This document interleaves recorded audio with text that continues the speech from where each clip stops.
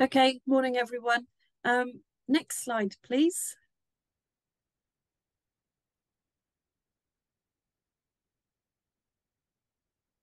Okay, does everybody know about the street tree surveying? Is everyone aware of why we're doing it?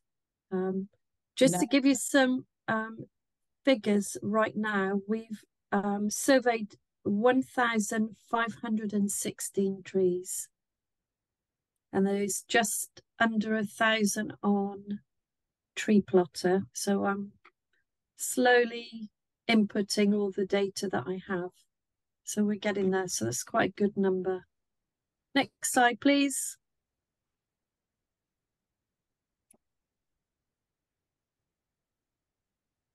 That was the on-street, the face-to-face training that I've done in the past. So we'll be doing some more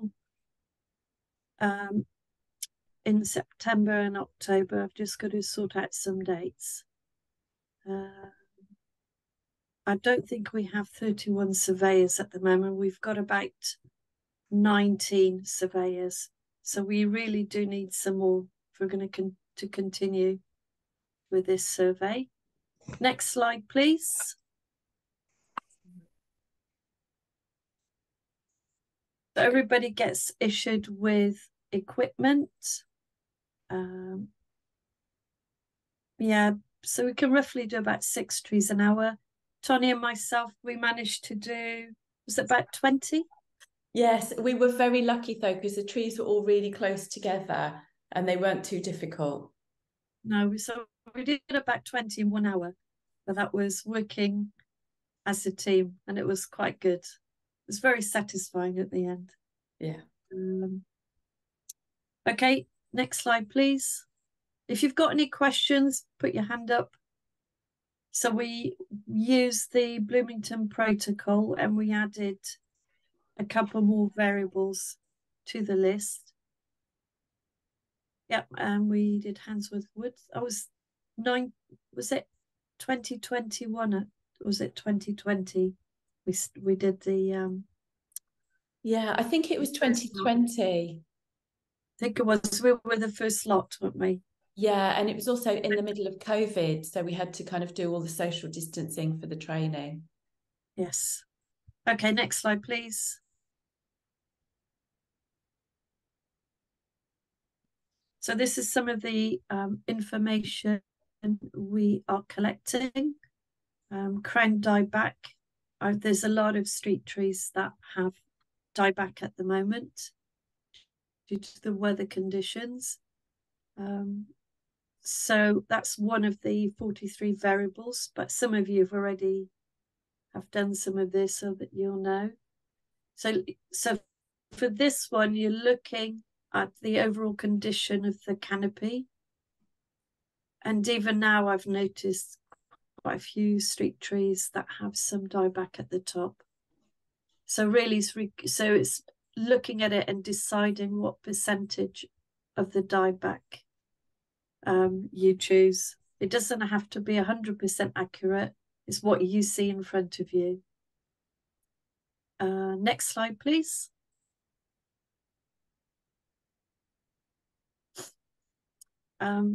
I'm sure you've seen this quite a lot. The ones who've been doing surveying, a lot of damage in the lower trunk from mainly strimmers.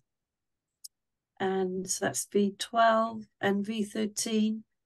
A lot of it can be from children, people, I should say, pulling branches off that are low down and causing the damage.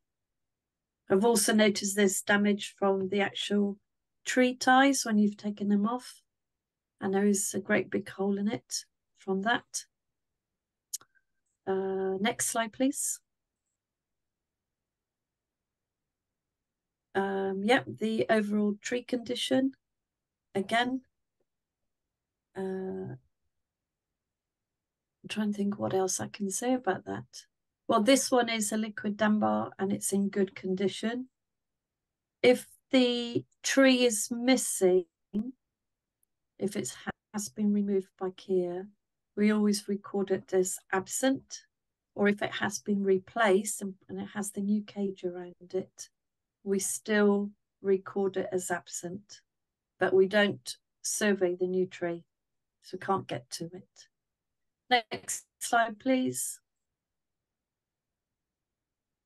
So the one on the left is in a fair condition, and then the one on the right is not doing so well.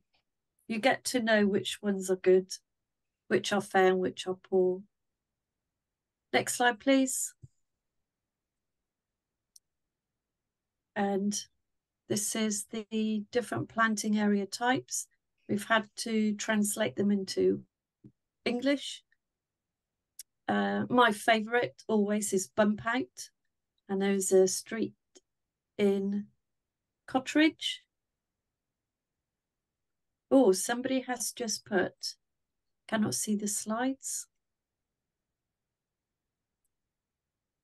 Oh, that's cheap.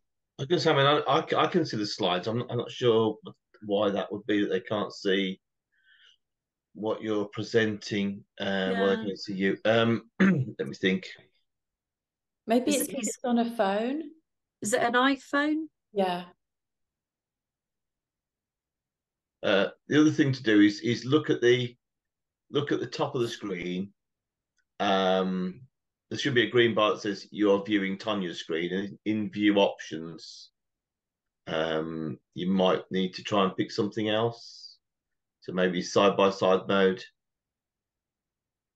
because sometimes if the view mode highlights just the speaker. Other than that, the only thing I could suggest is maybe just leave the meeting and come back in again. That sometimes rectifies it. Okay, good luck, Jeevan. Okay, so planting area types. Yeah, favourite one is Bump Out. Has anyone else seen a Bump Out? Oh, they're very rare, Nina. I've seen like one or two. They are. Yeah, the only one I found is in Sturchley. But yeah, everything else is kind of self-explanatory. Next slide, please.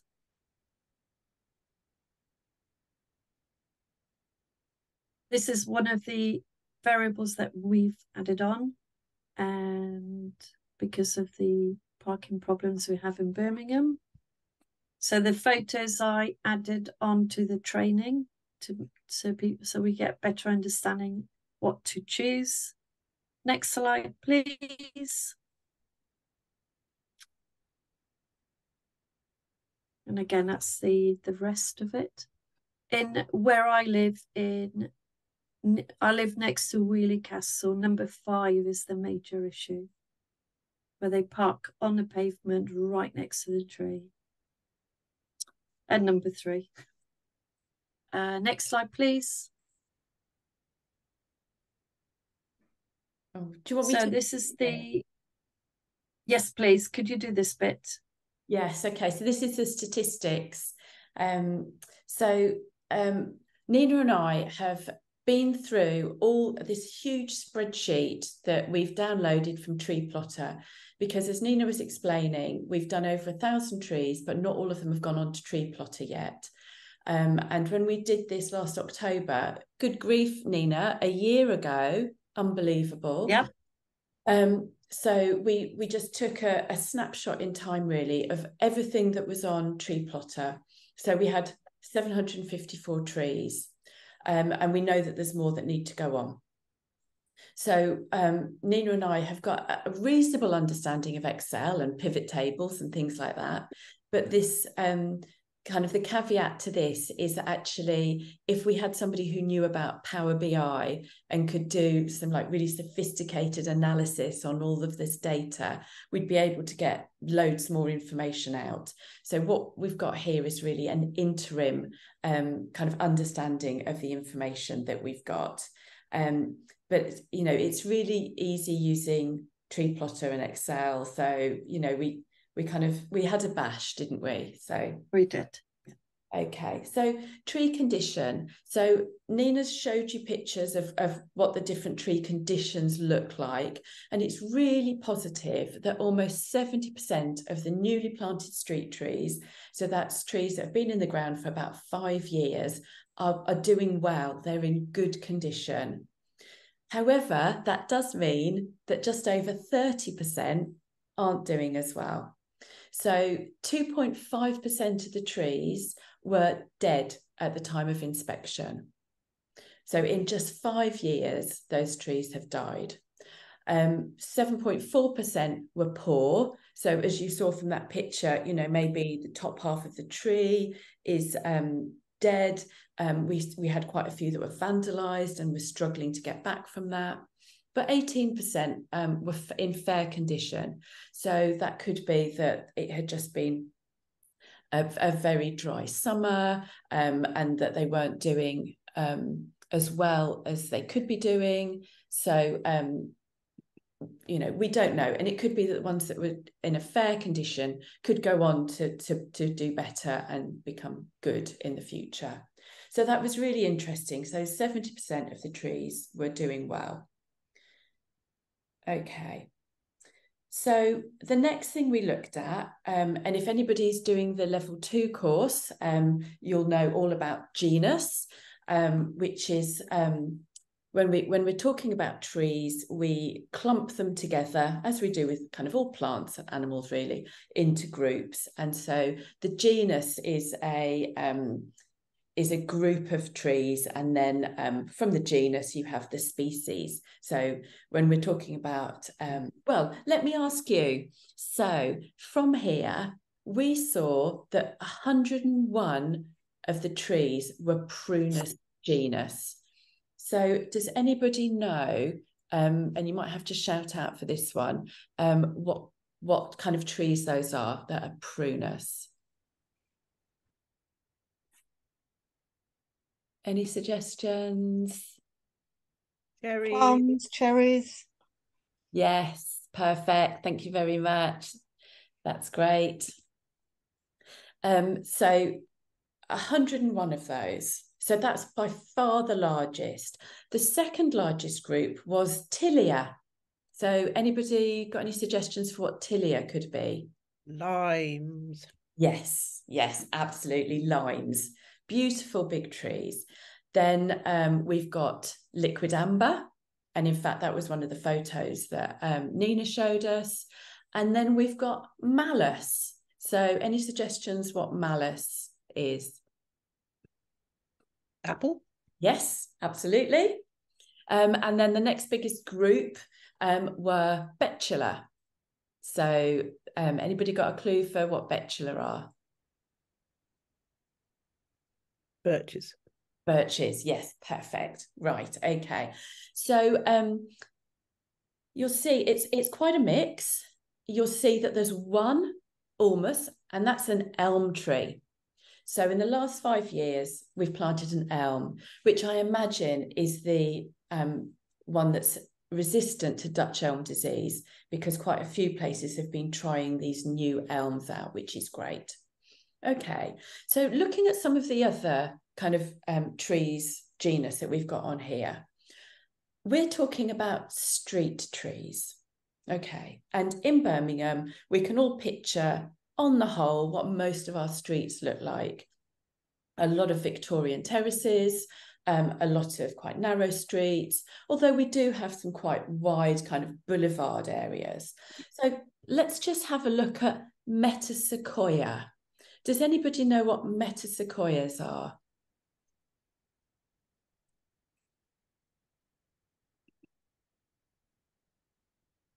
I'm sure there's people on the level 2 course.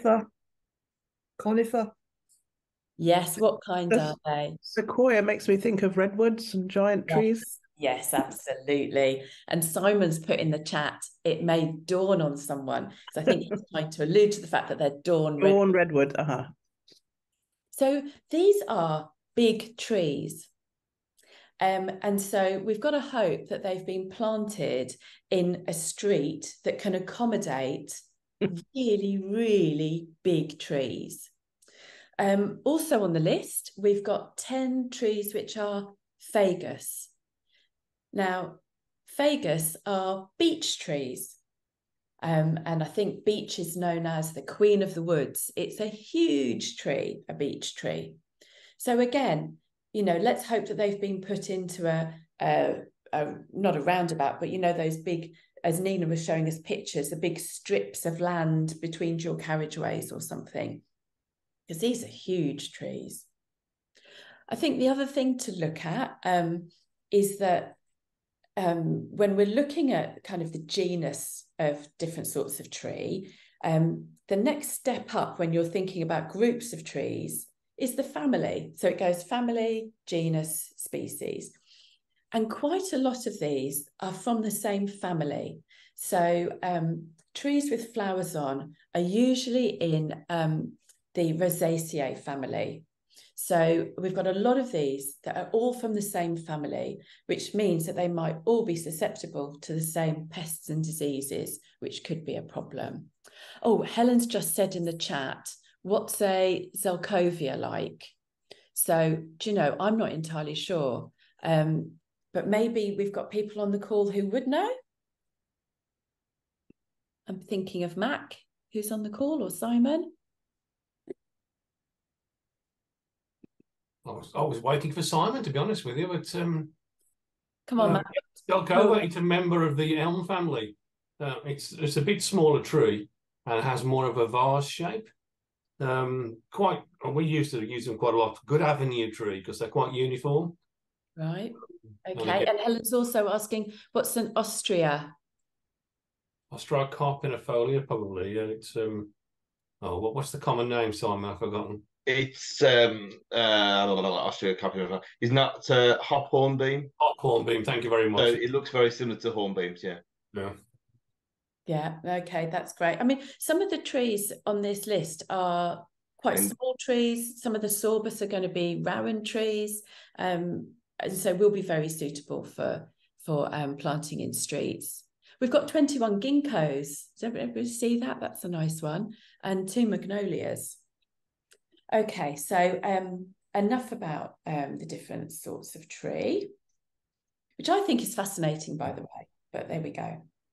Right, so Nina and I also looked at what kind of condition they were in by the genus. And so we found that liquid ambers, most of those were in good condition. 85% of them were in good condition. And then the carpinus and then the prunus. And I don't think we would find this unusual, maybe, that the fagus, those big beeches, weren't doing as well. So not doing as well. 10% of them were absent. One of them was dead. But the liquid amber seems to be really enjoying being planted in Birmingham streets. They seem to be doing really well. And they're not a native tree, obviously. So there's a conversation that we can have about what kind of trees that we're planting for a warming climate, and thinking about heat islands and how hot cities get compared to, say, the countryside, and maybe having to plant trees that are used to being in hot areas. So that was really interesting. Okay, we looked at the dead trees. So 2.5% of the trees were dead, and we wanted to see if that was any particular ones. So we found that the highest numbers of dead trees by proportion of the population, the number of trees that have been planted of that genus, were prunus, so cherries, and the rowan trees. So I don't know what's going on there. Obviously, cherries and rowans, they're quite small trees on the whole. They should be doing fine. But they seem to be the ones that were disproportionately more likely to be dying. So bears further investigation. Now, this was interesting. This survey work has already been done in America. And they've actually written a research paper all about it. And the link for the research paper is here. All of these slides, by the way, are on the Birmingham TreePeople website. So in America, they found that trees were more likely to die if they were planted in areas of high unemployment. So I don't know whether that's about increased vandalism or people just not looking after them. I don't know. But we found in Birmingham, our trees were dying in the rich places. Sutton Vesey, Bourneville, Northfield. I mean, there are some in deprived wards, but we found that the percentage dead in the ward, Bourneville. So we're not entirely sure. Maybe it's a small sample size. That could be an issue. But yes, we weren't. Our initial findings haven't borne out the findings from the USA. There was something that I was reading about trees being more likely to die if they're planted next to a bench. And I think that may be about vandalism and people sitting around on benches and pulling branches off. But that was really interesting. So bears a bit more investigation. Now, one of the things that Nina was talking about and showing us pictures of was the lower trunk damage. So we found 23.5% of our trees had lower trunk damage.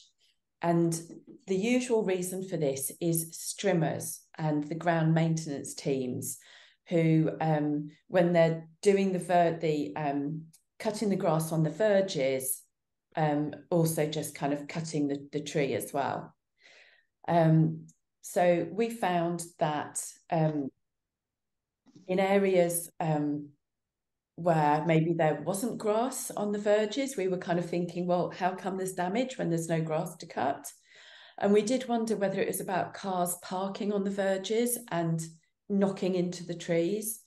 But our research didn't really kind of bear that out. Places where there was more damage in places where we wouldn't have expected cars to be parking on the verges. So again, that we need to kind of find out a bit more, have a bit more of a think about the lower trunk damage. We did wonder whether some of it was just due to the species of tree. So needing to kind of have a look at that as well. But this is the sort of thing that we would see quite a bit of, is cars being parked really close to trees. This was not uncommon at all.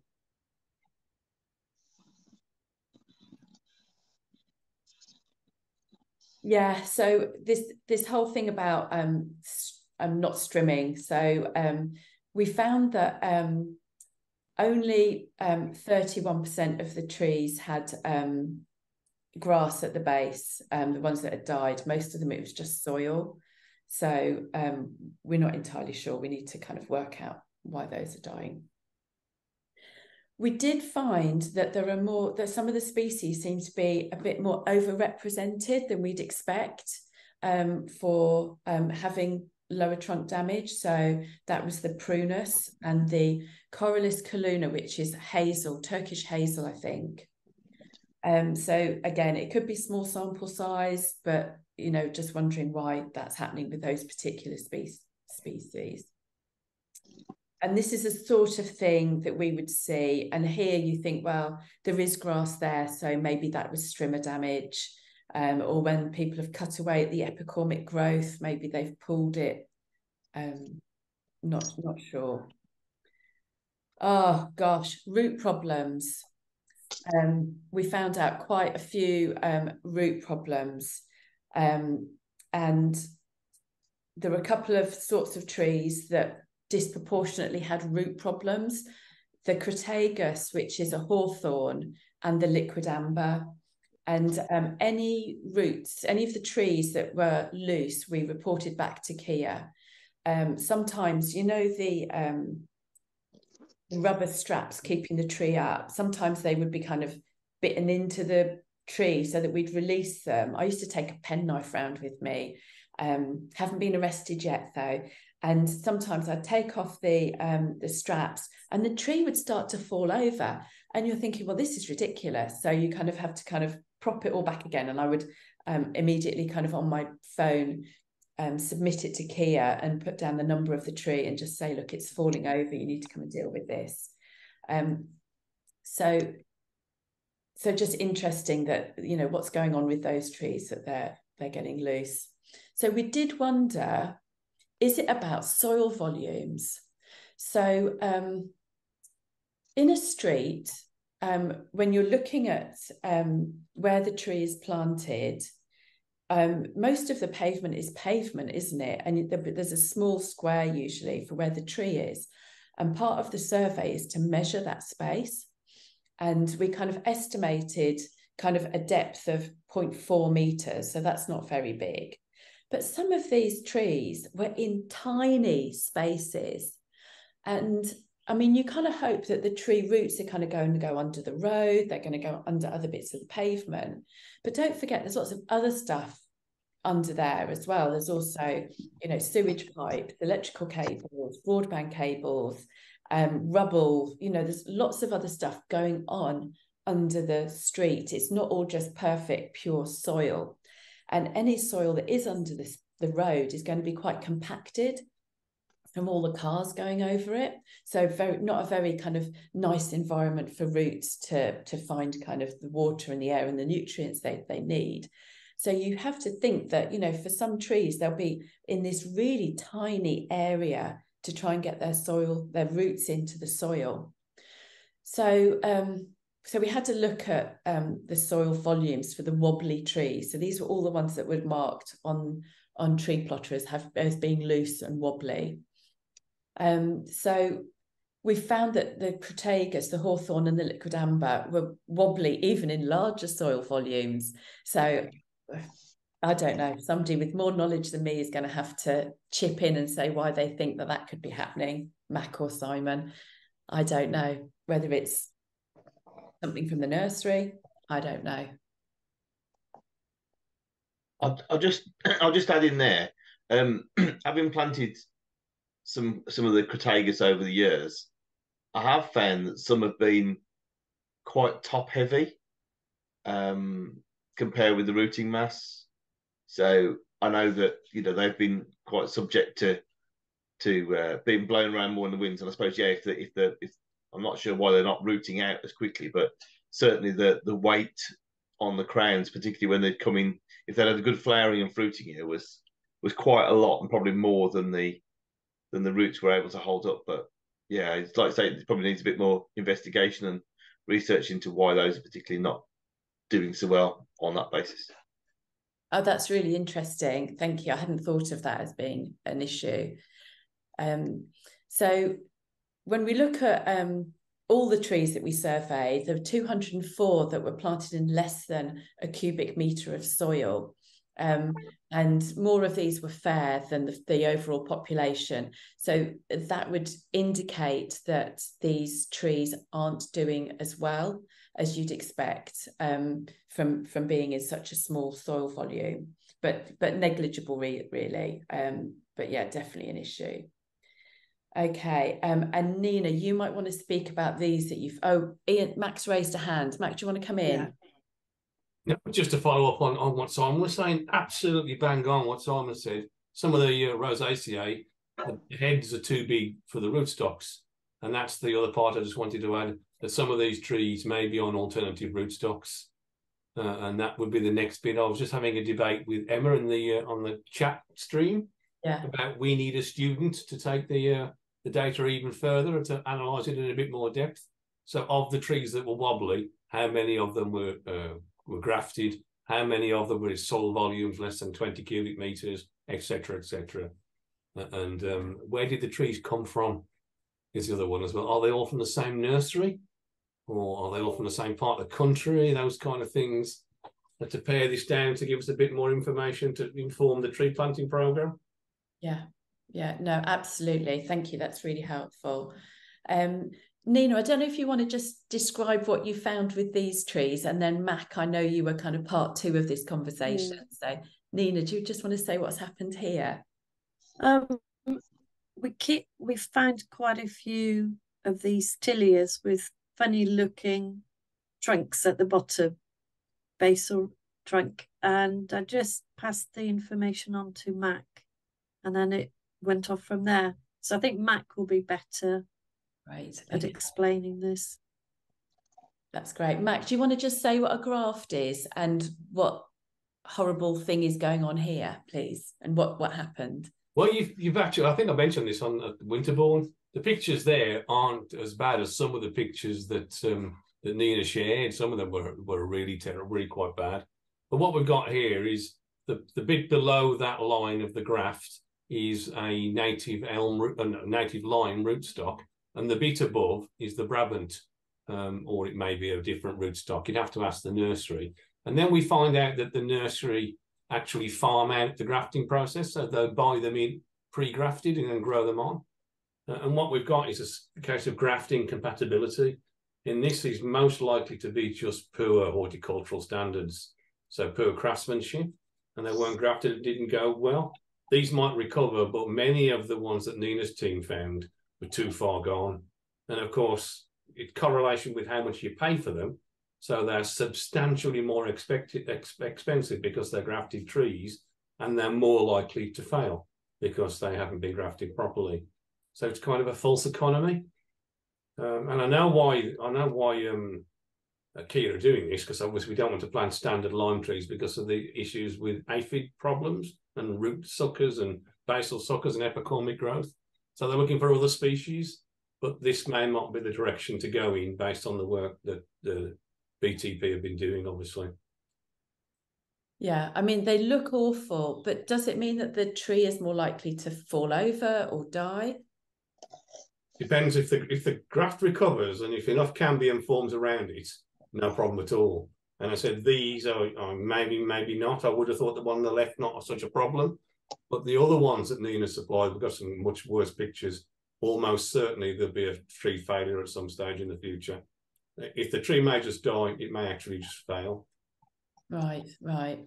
So really needs to be addressed at an early stage where it's cheaper to just take a small tree out than wait for a large tree to fall over. Or buy a tree that didn't have those problems. Yeah.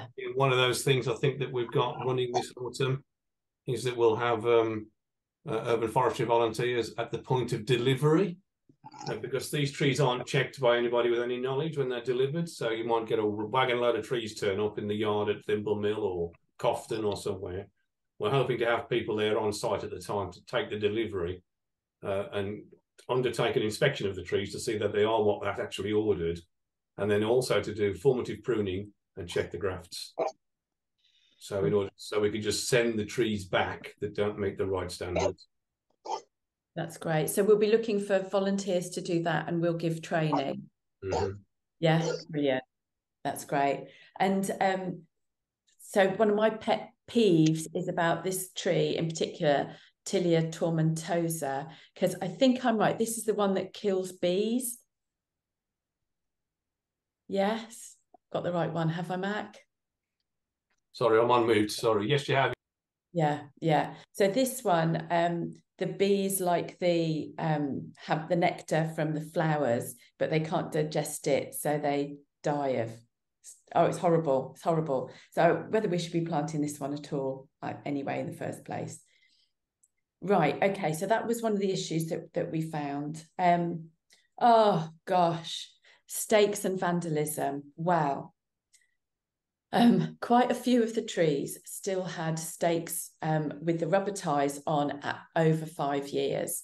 So we found 10% of them had this, where the rubber tie is eating into the tree. So the tree at that point can't grow anymore because the tie is too tight. We were cutting them off so that the tree could continue to grow. We had 14 trees that were commented on as being vandalised. So either snapped off, like the picture here, or ring barked. And the ties kind of form a really good kind of pivot point for vandalism, really. So not very good at all. But I think we've got a picture. Let me just show you the next. I think we've got a picture of some of the vandalism. So this one, I think, Nina, is this one because somebody doesn't want the tree outside their house? No, the one that was Ringbot was the Right, let me, I think it's the next slide. I think it's the next one. Yeah, here we go. Yeah. Yeah, the resident extended their drive and the tree was in the way. He did have so we couldn't prove it. I came across it was supposed to be surveyed. I did report it to Kia and they removed it and replanted another tree there, and that one's still alive. Oh, that's good. That's good. I mean, it's such a sad thing for people to do, isn't it? But I guess it's kind of that lack of education about the importance of trees. And one of, I think, the really positive things going around doing tree surveying is how many conversations you get into about trees, and people asking you what you're up to and why you're doing it, and just being able to explain a bit about some of the benefits of having trees outside your home and along your street. But yeah, just really sad to see this. Okay, so just looking at the kind of climate emergency, because obviously this is like one of the huge issues at our time, and I think the UN has us on code red at the moment for climate emergency and global warming. So this is about how much sunlight a tree can get access to. So we've got a variable called crown exposure. And if you could, if a tree was able to get sunlight from all the way around and on top, it would get a really good score. But obviously some of our trees are in very narrow spaces with buildings on either side.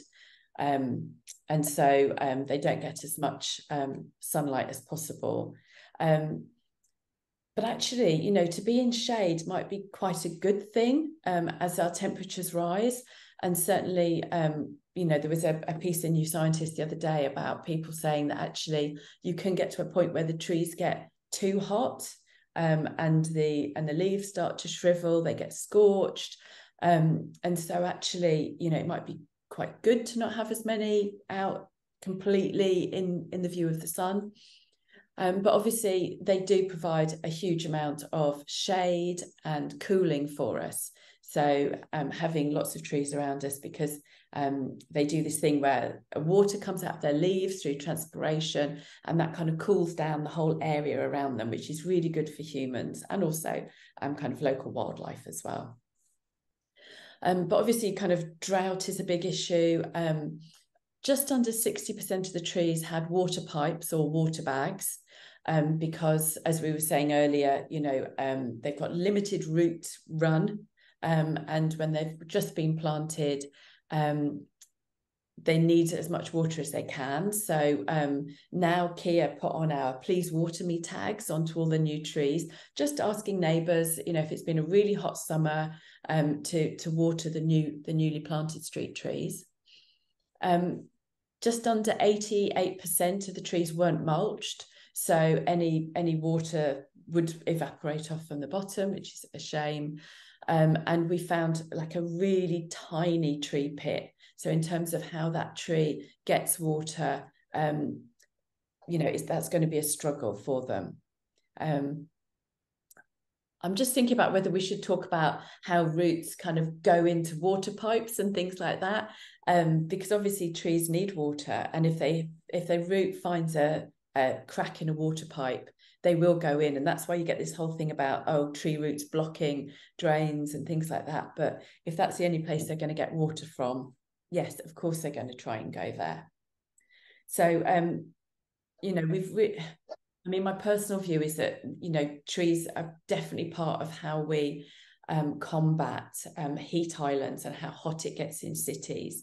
And we need to plant more in streets to cool us down. But obviously that's really difficult when you've got such narrow streets and kind of limited area for the canopy to grow without it kind of hitting people's windows and getting in the way of overhead cables and things. But I think this is something that cities are going to have to try and sort out. Okay, so I think some of the main things that we found was that the species of tree is really important to how successful it's going to grow in a street. And we think we've got some information about what's doing well. So to be honest, it's kind of non-natives.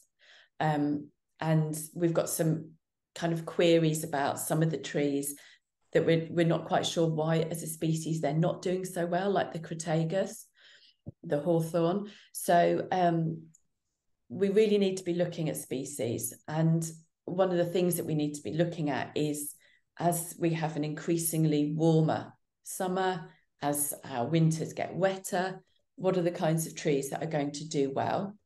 And it might be that we want to plant oak trees, but do we need to be planting oak trees from acorns of trees that are from southern Spain, or places that have kind of acclimatized to being very hot in the summer? So I think that's going to be a really interesting debate about how we include more kind of non-natives and what the impact on wildlife is going to be if we do that. I did hear that in London, there's somewhere in London, they've started planting citrus trees as street trees because they don't get any frost. So that would be really interesting to try if we've got any areas of Birmingham. And I think there's probably some sheltered places where we can plant those kinds of trees. So I think the second point is we have loads of data. We really have masses of data. And honestly, Nina and I just picked the things that we thought were interesting. And I think somebody with more arboricultural knowledge and more knowledge of how to work with Excel and Power BI would be able to pull out loads of really interesting stuff. And of course, the more data that we add into TreePlotter, the more confidence we can have in the statistics that we're pulling out from it. So, you know, it's definitely, we just want to say we need to keep going with the tree survey. You know, we would like to know why trees are dying, but with such small numbers, it's difficult to kind of pull out any kind of definite recommendations or views on that. So we'll be continuing to add to TreePlotter to just make sure we've got a really big sample size. And also, I think as you're going along surveying trees, we certainly found that we needed to add on that one about car parking and car congestion, because in Birmingham it is such a big issue, people parking on pavements and on verges and knocking over trees to make them more wobbly, or just parking really close and compacting the soil around the tree. So we knew that we had to add that on. And there might be other variables that we think, oh, okay, we need to start looking at that, because that would be really interesting to look at. So we're hoping that we'll be able to get at some point a university student or somebody who's a bit keen on statistics and trees, who might want to kind of do a bit more of a deep dive on all the statistics that we've got, because obviously we've got a lot of data there. And at the moment, yes, we've done this kind of interim report, but there could be a lot more. I'm not going to suggest a PhD, but possibly a PhD. If you went really into it. We did find that there's been really some just fantastic positives out of this. I mentioned earlier about the conversations that we were having on the street. And in fact, Willie, one of our tree surveyors, just said, look, we need a leaflet. So he kind of wrote a leaflet, and now we put a leaflet through people's doors who've got a street tree in front of their house, and we say what species it is and when it was planted. And it just asks them to kind of look after it and water it and take care of it. But it was really good to have those conversations. And I think people genuinely want to have street trees. For all the people that were moaning about the blossoms falling on their cars, there were about 10 or 12 people who said, oh, it's really lovely. I really love the view of the leaves from my window. So definitely people more interested than not. we've also got, as I mentioned earlier, we've got the Please Water Me tree tags, and Kia are putting those on every newly planted street tree now. And you'll see that the new street trees have actually got a kind of chicken wire grill that goes around them. And that was to try and stop people tampering with the tree, like breaking off branches low down or ring barking, things like that. Unfortunately, quite a lot of them are now being used as litter bins. But we'll get that sorted. We'll get that sorted. I also feel that the street tree survey has been a really good way to introduce volunteers to not only surveying work, but also aspects of tree care. So when we're doing the survey, we do a bit of formative pruning. And we'd also look for kind of diseases, definitely looking for damage. And as usual, you're trying to have a go at species identification. One of the good things about when you're doing the survey, because you've got the map you've got the details from the database, it tells you what species you should be looking for, but they don't always label them correctly. So a small percentage are not correct. So you're looking at something which you think, oh, that should be a lime tree, but it's obviously an oak tree because you can tell by the leaves. So it's quite good with the species identification.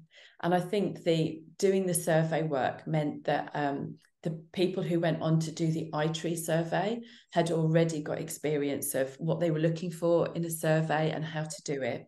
So I think it's been good kind of experience to go on and do further survey work. And it also helped us kind of highlight topics that we needed to cover for the monthly training as kind of things were coming up. So, all in all, just a really interesting project, and we're going to keep going with it, aren't we, Nina? We are. We are. We've got a lot of trees to survey. Yes, we've got thousands of trees to survey. So that was a quick run through of where we are now. To be honest, I've not been keeping an eye on the chat, so I'm hoping that other people have been answering questions in there. But is there anything in there that we need to cover that hasn't been answered yet? I don't know. Mac or Simon, I think you've been. Yeah, we've been keeping up with the chat, I think. I don't think there were many questions, only a few about the tree species earlier. So we've done those. Fantastic, thank you. And just a bit about who we're going to get to crunch some more data. So yes, still looking for somebody. Yeah. And yeah, so Valerie's put a point in here about the iTree survey. So the iTree survey that was done sampled 450 plots in Birmingham. This survey is looking specifically at street trees. And Nina, you've got the statistics on how many street trees we've still got, I think, to do. Yeah, we've got about 5,000 to go. We've done 1,516 so far. So still plenty of scope for anybody who's interested in having a go at doing some survey work. But yeah, we've done a lot. I have to say, it's slightly easier doing the trees when they've got leaves on, just so that, in winter, it's a bit more difficult to kind of judge like the canopy and things like that. And it's also jolly cold when you're holding your pen and filling things in the winter. So I've done a bit of that with some friends, and oh gosh, it was really, we only did a few trees because it was so cold. But yes, there's definitely time left this autumn, and then maybe to start again in March to do it. But it's definitely a worthwhile thing to do. I don't know, Mac or Nina, have you got anything else you'd like to add, or if there's any more questions? Yeah. No, Sorry, go on, Nina. That's okay. If anyone's interested in doing street surveying, just contact me, and then we can meet up and have a chat, and you can have a go. Yeah, Right. we absolutely definitely need to add more. And the reason we need to add more is that Kia plant 1,000 trees in the streets every year. So if we're only doing 1,500 every 2 years, we're dropping by 25% behind the pace. So just to keep up, we need a lot more, let alone to actually catch up. So there's a problem there. If you want any more data, one of those great things that's happened in the last week that you may not have picked up on. TreePlotter have given us some more free stuff. So if anybody can access TreePlotter, if you can't, just ask. We can show you how to do that. But if you go to TreePlotter and then to the hub, you've got some data options there, which will give you street trees by diversity, by size, by age, and it will also do the 10, 20, 30 thing for you as well. So the stuff that that Tanya and Nina have been talking about, the information you can actually run across all of the street trees now. So quite easily you can run the data yourself, so it's available to everybody.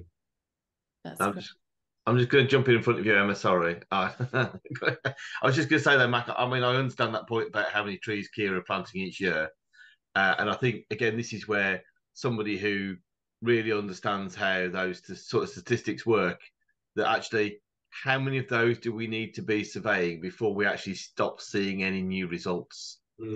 Because I think, there may be some way of looking at, we need to do a statistical sample across those because, like you say, we've got, if we can't keep up with 1,000 a year and we're going to try and review all of them, it is going to just keep going. And at what point then do those trees become 8, 9, 10 years old before we get round to them? So yeah.